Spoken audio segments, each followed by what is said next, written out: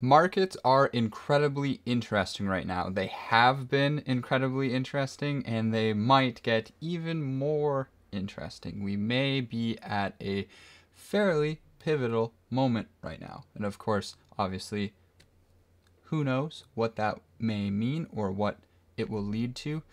But nonetheless, I wanted to come back on here and give a little market update because it's been a while since I've done one.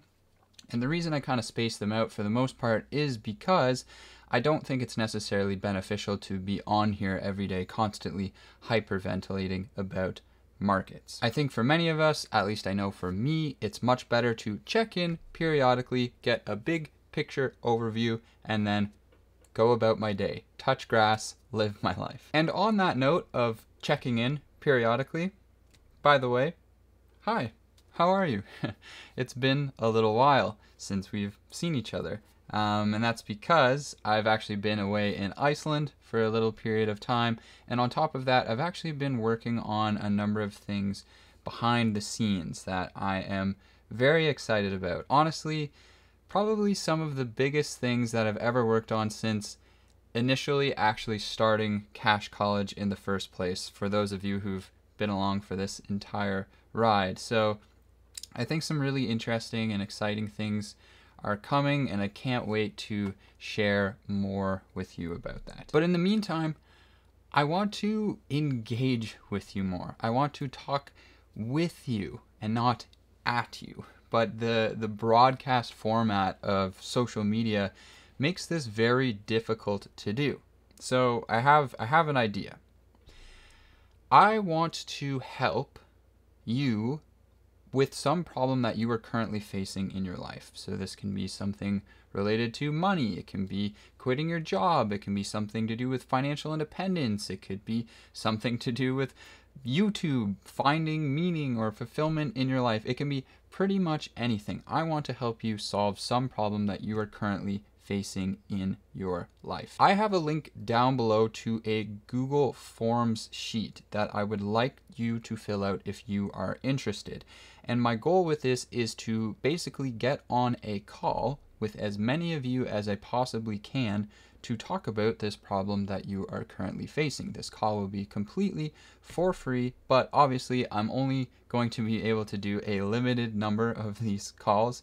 So if that is something that you are interested in, I would highly recommend filling out this form as soon as possible. Now, with that all out of the way, today I want to talk about interest rates, I want to talk about stocks, I want to talk about real estate, and I want to talk about crypto. So let's just jump right into it. So today I want to keep things fairly simple. I don't want to get too far into the weeds because honestly, I think a lot of the times it's better to keep things simple. I don't think it's a good thing to unnecessarily overcomplicate things to the point where, well, let me just put it this way.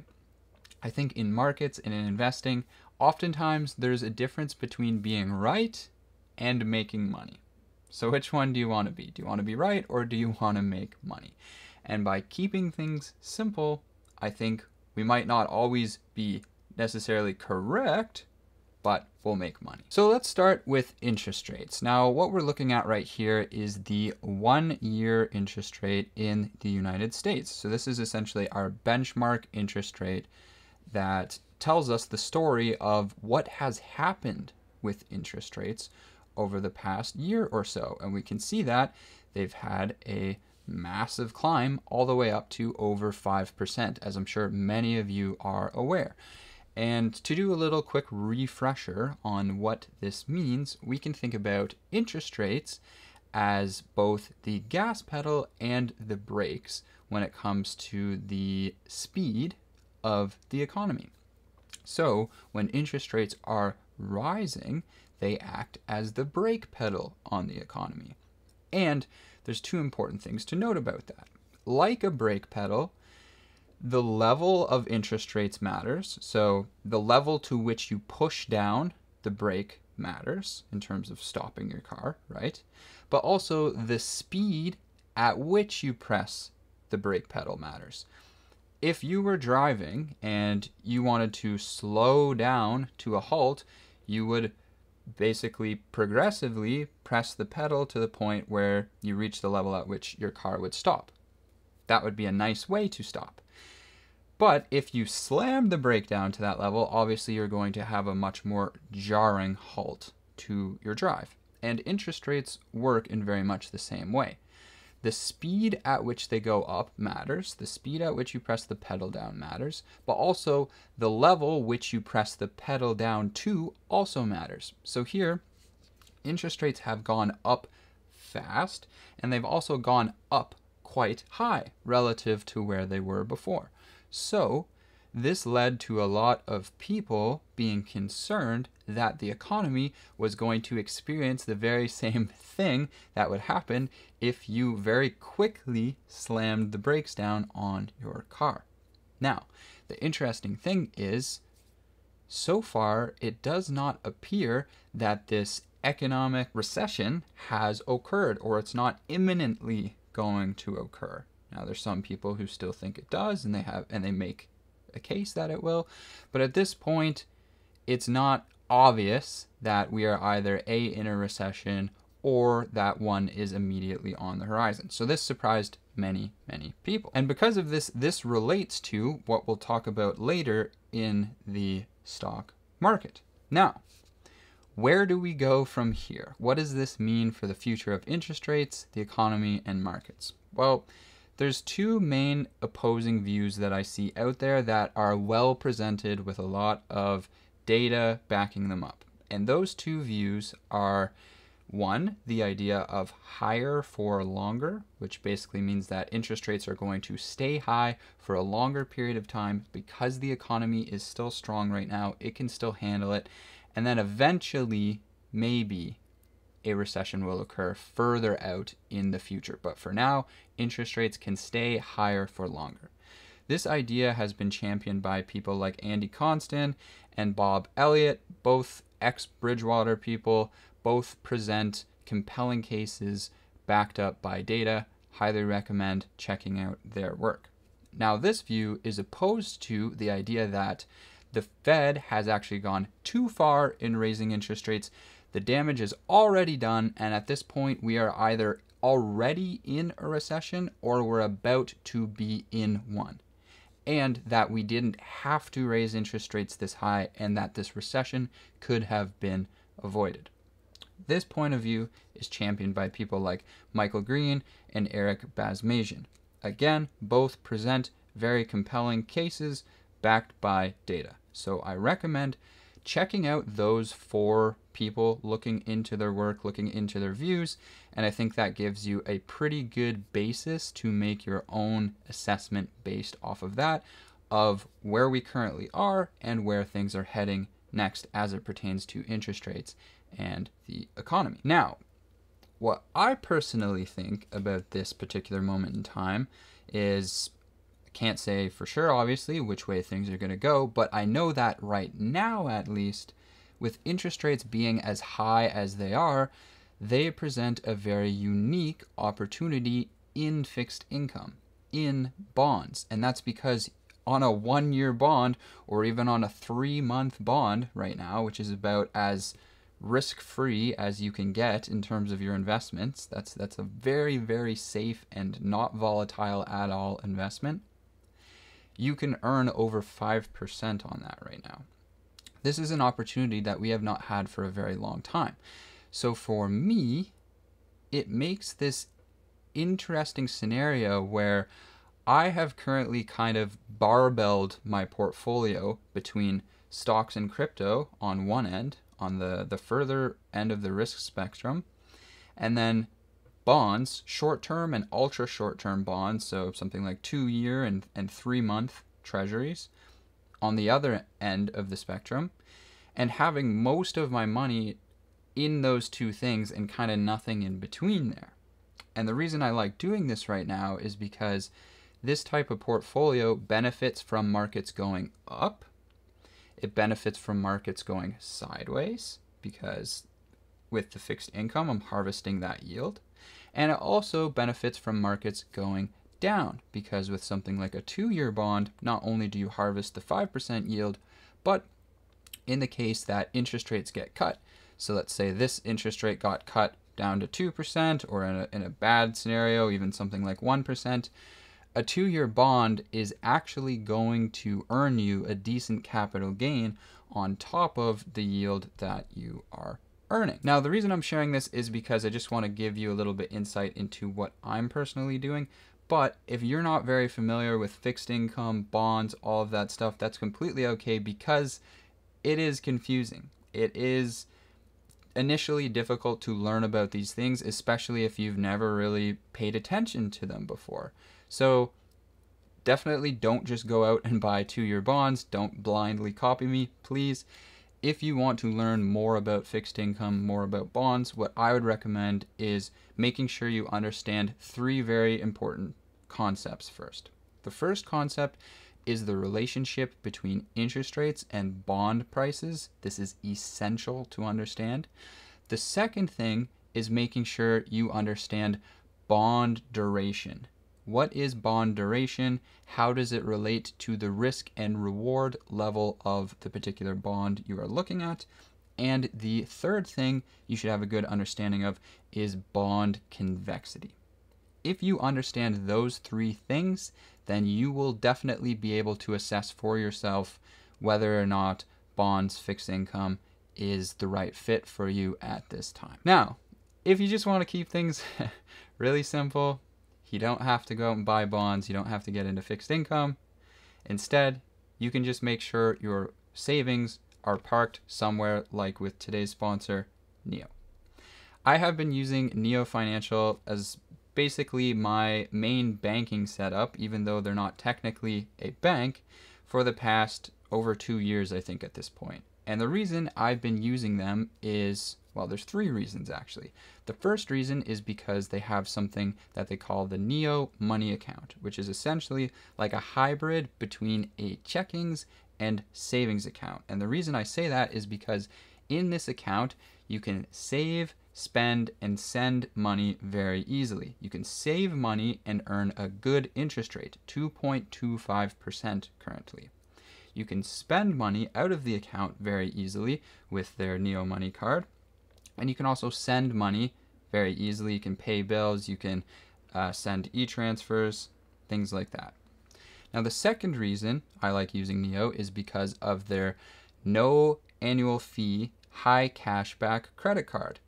Their credit card earns me something like an average of 5% cashback across all of their partners. I get that cashback deposited instantly in my account after making purchases. So that's the way I spend money with Neo. Save it in the money account, spend it with the credit card. And then the third reason I really like them is because all of this costs me nothing. The money account has no monthly fees, has no fees for sending e-transfers, just no fees. The no annual fee cashback credit card, again, no annual fee on the credit card, so I'm paying nothing to use it. I'm paying nothing, and I get all of these benefits of using Neo. So if you want to take advantage of high interest rates today, as well as just completely clean up your banking setup and get something that's actually working for you, as opposed to taking money from you, highly recommend checking Neo out. And if you go to the link in the description down below, you will find an offer there where you can actually get $25 if you open up the credit card, and another $25 if you open up the money account and deposit your first $50. So that's a $50 bonus waiting for you that you can literally have in the next like 10 minutes. Thank you to Neo for continuing to support my work and for sponsoring this video. Okay, now let's move on to talking about stocks. So stocks fell about 27-ish% or so from the peak in 2021. And then since then, they've had a pretty substantial recovery, all the way up to about 28% today. And they seem to be, by this massive recovery that they've had, they seem to be relatively unconcerned about economic problems in the future. They seem to be relatively unconcerned about a potential recession. It seems like everyone has decided, oh, things are actually fine. Let's charge charge forwards. And what's funny about this phenomenon of the rapid decline followed by the rapid recovery, which was something that we saw very pronounced during COVID, it was like a V. I think the reason that this phenomena happens is because we fear falling in both directions. We don't just fear falling down in markets, we also fear falling up. And what I mean by that is, on the way down, eventually people capitulate into selling their investments because they don't want to be the last person out. Or in other words, they think the price is going to fall further, right?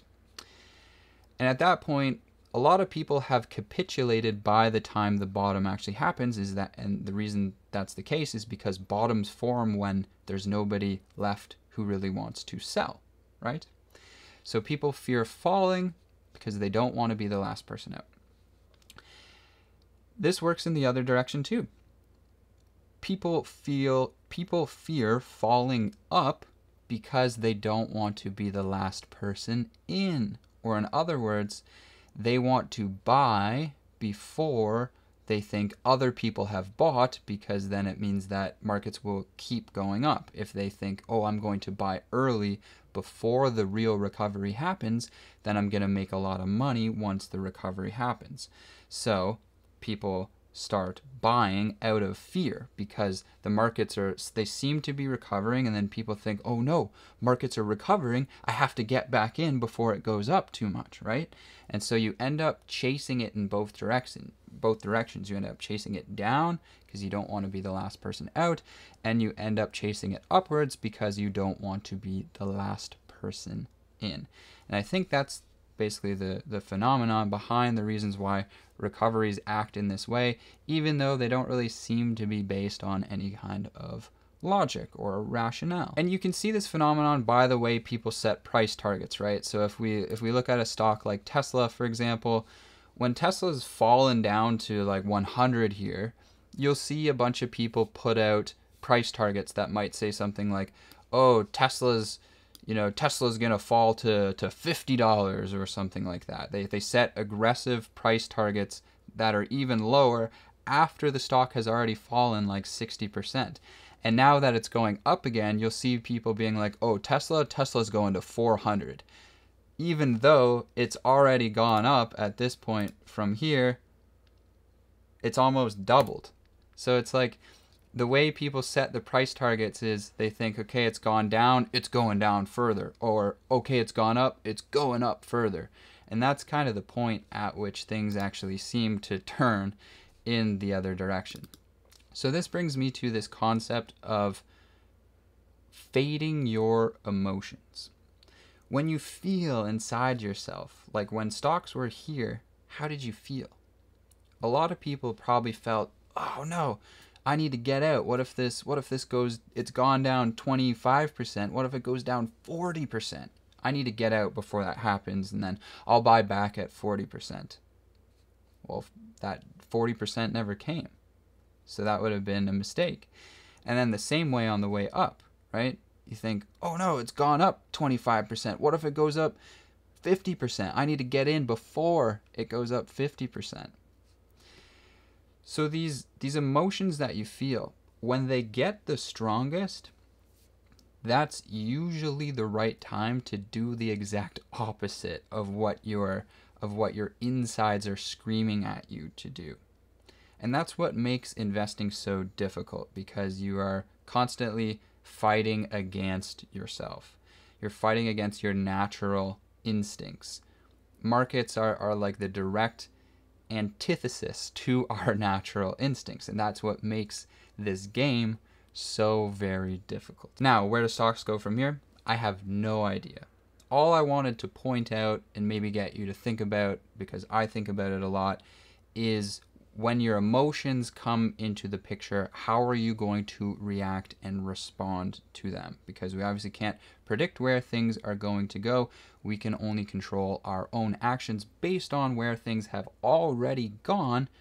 So, with our own actions, what actions are we going to take?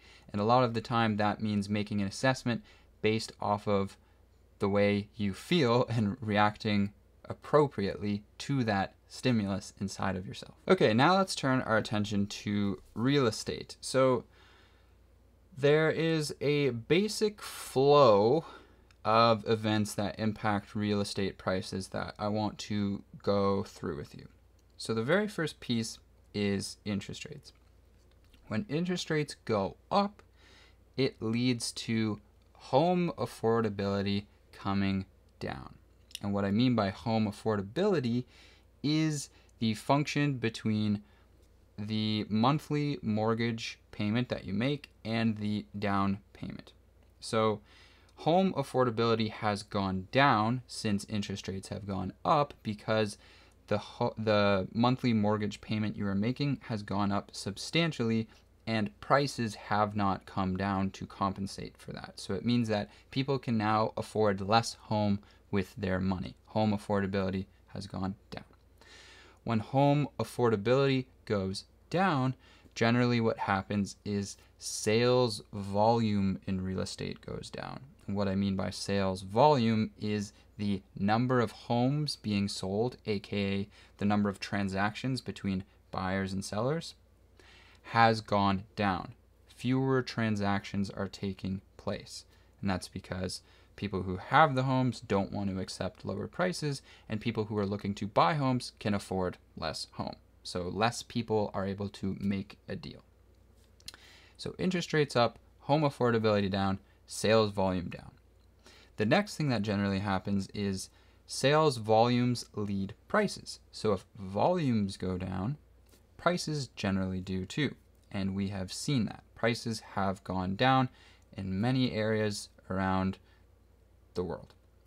But they have not generally gone down by that much. They have not gone down enough to offset the decrease in home affordability, because that would have had to have been about a 30% decline in prices, which has not happened in the majority of locations. Now, another interesting thing to point out about real estate at the moment is people who are taking on mortgages at the current interest rate level and at the current home price level. So for example, in my country, Canada, I'm looking at a mortgage amortization table right here. And if someone were to buy a $700,000 home at an interest rate of just over 6%, look what happens here with your payments that are going to interest versus going towards the principal. Look how much of your money is just going to pay interest in the first few years of your mortgage versus the amount of money that's actually going towards paying down your principal of your home, or in other words, building equity in your home.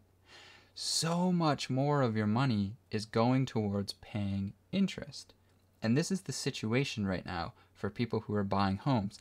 And I'm not sure that a lot of people are completely aware of this and how it actually really relates to making a decision between whether renting or buying a home is going to be better for you. I looked at the calculator I made recently. Actually, let's go look at it together again. Okay, and so I have some numbers in here, and if we assume that you are buying a home in Toronto, which is where I live, I have 1.2 as the purchase price. That's honestly probably a bit too low at this point in time. It's probably even higher than that, but nonetheless, we'll keep this a little bit in favor of the homeowner, because so many of them get mad at me when I bring up this calculator, even though it's the most robust calculator I've ever seen. You can put in your own numbers if you want to. I don't know what to tell you. The numbers don't lie. So in this particular case, with a $1.2 million home, 6% interest rate, 5.5% price appreciation, all this other stuff taken into account, which is basically everything you could possibly take into account, a renter who's paying a monthly rent of $3,000 per month is actually going to end up with a higher ending net worth after a 10-year holding period, and the homeowner is actually going to end up with a negative net worth. And the reason for that is because so much of your money has gone towards paying interest on the mortgage as well as other costs associated with home ownership that the renter just simply does not have to pay. So something to keep in mind, and if you're a real estate person, something to get very mad at me about, no doubt. And yes, I am aware that Toronto is not the same real estate market as everywhere else. This is where I live. That's why I'm talking about it. You can talk about wherever you live or wherever you're looking at. Now let's move on to crypto. Ooh, Nelly. Dirty, dirty crypto. Best Ponzi in town. So, curious to know, have you been paying attention? Have you been paying attention? Because if you have, you may have noticed that crypto markets may have bottomed. And what I think is very interesting about that is that a lot of people got interested in crypto, myself included, in the previous cycle. Now, what's a cycle for those of you who aren't familiar? A cycle is basically this 4-year period of time that crypto seems to cycle over between euphoria and then fear, panic, all of that stuff. So many people bought crypto in 2021, right? Many people bought it for the first time in 2021. And I think a good question to ask yourself if that was you was, why did you buy it? And for the vast majority of people, the answer is going to be because the number was going up, right? At the end of the day, that's why. That's what got your interest in the first place. And that's what got you ultimately to capitulate into buying, because the number was going up and you thought it would go up more. Now, if you ended up selling your crypto in 2022, the next question I think I would ask myself is, well, what got me to sell? And the answer for many people is number go down. The number was going down. You thought it was going to continue going down, so you sold because you wanted to get out before things got worse. Just like we talked about with stocks earlier, that's basically the exact opposite of what you want to do, right? And so many people bought in 2021, thought they were going to be rich. They weren't rich. They ended up holding all the way down in 2022, ended up selling somewhere near the bottom, lost their money, and then said, you know what, I'm done with this. Crypto's a scam. It's a Ponzi. I'm out of here. And then what do you know? The bottom forms and then it takes off again. Just when all of these people have stopped paying attention to the very moment you actually need to pay very close attention. Now, obviously, if you never want to participate in these markets again, that's perfectly fine. Probably for the best, honestly. But for people who do want to participate, are you going to make the same mistake again where you've checked out now, you're not paying attention, you didn't notice that, 16-ish K on Bitcoin might have been the bottom? And when 2024 rolls around, let's say it's already doubled off that point, but let's say it gets up to 40 or 50K again. Is that the point at which you're going to be like, oh no, it's going up a lot. Should I buy again? Are you going to repeat the same patterns as before? Is basically what I ask myself and what I'm trying to get you to also ask yourself. Because my thinking around crypto has evolved a lot since I experienced my first cycle. And I think this is a pretty common phenomenon, right? People get interested, then they start getting interested in the tech. I was watching all the Michael Saylor videos. I was watching all of the Robert Breedlove stuff, like everything that went super deep into the philosophy of Bitcoin. And then you learn about Ethereum and the world's supercomputer, and you just go down all of these different rabbit holes and get really enamored with the tech aspect of it, right? But I think the phenomenon that happens for many people after they experience their first cycle is they realize 99.9% of the tech isn't worth what the sticker price is for it. Like 99.9% of this stuff is a scam. People are right when they say that. But, and yeah, a lot of it is a Ponzi. But what if it's a really good one? And what I mean by that is, what if, because many things in life are actually a Ponzi if you really think about it, but what if all crypto is is essentially the quintessential representation of human fear and greed, painted over these 4-year cycles, over and over again. And what if crypto, at least trading crypto, making money from trading crypto, basically has nothing to do with the tech, and it has everything to do with the psychology of people participating in the market. Tech creates narratives, which creates trading opportunities, but at the end of the day, this chart tells me the story of extreme greed and then extreme fear, and it looks like it could potentially, obviously nobody knows, nothing's guaranteed, looks like it could potentially repeat itself again. It may literally be as simple as grabbing the coins from the people who capitulated into selling because they were afraid that the number was going down too much, and then selling it back to them once they capitulate into buying because they're afraid that the number is going up too much. Now, I want to be super clear about this. This is not in any way, shape, or form a recommendation to do anything related to these markets. If I were to recommend something, it would be to stay away from them. It's probably for the best for the vast majority of people.